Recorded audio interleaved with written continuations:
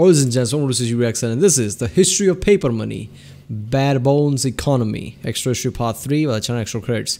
For England, first Charles I and Civil War, then losing to the French. Then the Great Fire of London. Luckily, Nicholas Barebones came along to help and make obscene amount of money. Who says you can't do both? Okay, so Nicholas Barebones is a pretty important figure apparently, especially after the city burned down and lost with the French. Yeah, this is going to be a fun video. So far it's been awesome how the money and paper money concept came.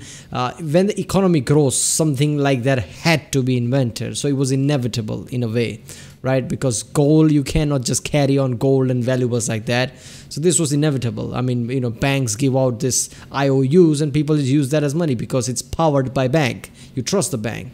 So simply, a paper money has power because some powerful entity says it's a power, and that's it.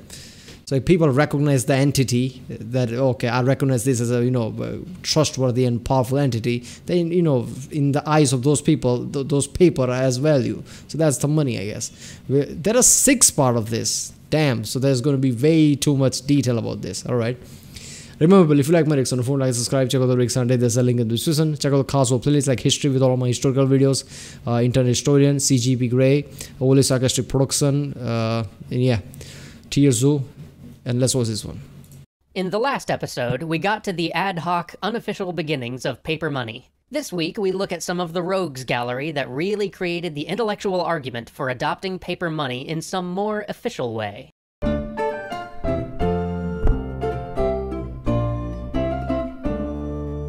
When we last left off in England in 1640, the first unofficial banknotes were starting to circulate. But in the early 1660s in Stockholm, the first semi-official banknotes, the first banknotes from what we might think of as a central bank, the first banknotes that really started to replace a hard currency, began to appear. But with those banknotes come the problem of unregulated fractional reserve banking. Remember how we mentioned that the goldsmiths of London realized that using banknotes they could actually lend out more money than they had gold or silver to cover? Well, in Stockholm, they really went to town. Soon, there were so many banknotes out there that people couldn't help but notice. And as soon as people noticed, so that bank just realized, wait a minute, people trust us, and nobody's gonna turn in these IOUs basically to claim their gold or whatever. So let's just give out more money, just like they did in the in the England. And they're like, okay, a bit more wouldn't hurt. All right, we've given out this much. What's a bit more than that? And just gave away. Then they realized, oh shit, we gave away 10 times than the gold we have right now. 10 times IOU. What if everybody cares back now? Which is they're going to do? Everybody rushed to the bank to get their banknotes turned back into coins, which of course they couldn't do. And there goes the Swedish economy.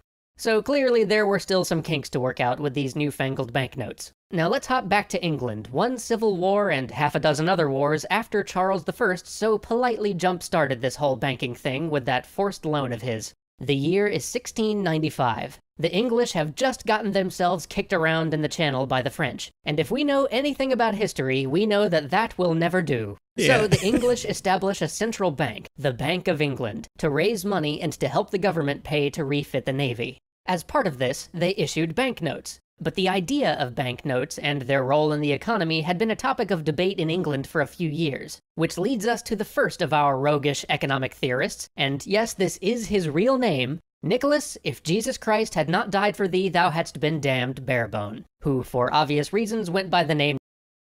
This is his real name? No way, man. How can your middle name like that? If Jesus Christ had not died for thee, thou hadst been damned. Really? Nicholas Damn. Barbon. Nicholas Barbon's father was, praise God, Barebone. Yes, really, who will surely make an appearance in episodes covering the English Civil War. Nick Barbon started his career as a doctor, getting his degree from the University of Utrecht and joining the Royal College of Physicians. But this trade had too much saving people and too little amassing vast quantities of wealth, so Nicholas turned instead to real estate and construction. Luckily, he hit a brick. So he's like, okay, this is all noble and shit, I'm saving people, but I could give a fuck about that. I want money, man, where's my goal? So he just look at that, oh yeah, I could exploit that. Like when, in 1666, the Great Fire of London swept through and incinerated about 13,000 homes, and ooh, In 1666, so triple six in the end. At that time, half of lots of London and parts of that burned up. London being Christian city, they would have seen that. Oh, look at that! It happened in 666. Left about a sixth of the city homeless. Huzzah!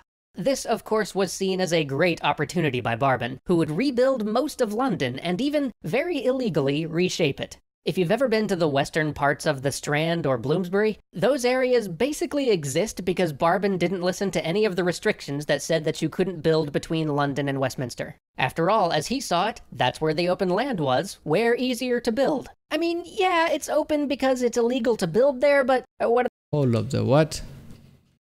So, London and Westminster. Where's Westminster? Yeah, okay. So you can't build that, is that it? Damn, there was a law you can't build that. And this is the guy that broke the law and built shit there that is there obviously right now. So there was a law for a long time that this place has to be empty or something. And this guy just saw it like, fuck that, I'm gonna build it. Is that it? Damn, that's something. Those areas are easier to build. I mean, yeah, it's open because it's illegal to build there, but what are they gonna do? Tear down the houses he just built? They're already built. Deal with it. And from there, the sky was the limit. Barbon first got into the reputable business of selling fire insurance in a town that had just burnt down. After that, he realized that he could invent the mortgage. I mean, I can't say that he was absolutely the first person to really invent the modern mortgage, but he certainly was the first major player to do so in England. Damn. He created the National Land Bank and began to invented mortgage? That's big. Issue loans secured by people's homes or property. He followed that up with a few stints in Parliament, largely to avoid prosecution. There you go. He retired to... There you go. That's like I said, okay. Once you build the structures, you can't tear it down, but you could put him in jail. But obviously he went to Parliament and, get a seat there to make sure he doesn't get prosecuted. Write some books. And it's really the books that we are interested in, and the thoughts he put in them. Because while I have been joking about his wild and rapacious greed, he was highly intelligent, and it's kind of hard to write him off as evil. All of these things he did actually ended up having positive effects, and his writing sort of shows that he knew that. Insuring people against fire... Look, mortgage and all these things, lots of people see it as evil because bank basically bleeds people down with interest. But if you know what you're doing, that could be really helpful, right? Only if you're gullible and get yourself, get exploited in a way. I mean, you can't blame the person for that, right? But if you know what you're doing, if you know what you're getting into, it could be really helpful. So mortgage and things like that he invented is really helpful for lots of people. Provided him with a guaranteed profit, but also created a great deal more stability for the English economy. Fires were still a major issue, but no longer would they be a massive economic displacement. Instead, everybody would put some money into the pot to bail out whoever lost their home or trade to a fire, and he would skim a little from the top. Great for the economy. And mortgages? While we might today think of them as the bank's way of keeping us down, so much of England's wealth was locked up in real estate that it was a huge drag to the national economy. When people bought a house, that money just stayed locked up in that house. It didn't circulate through the economy, it didn't help to finance businesses, it just sat there until somebody generations later decided to sell it. But with the idea of the mortgage, the single biggest asset that most people owned was now freed up to help drive the economy. Instead of the seller simply getting a pile of cash and the buyer getting an unspendable house, the mortgage freed up that value. You could now spend your house and live in it too, meaning that that money could circulate through the economy again and again.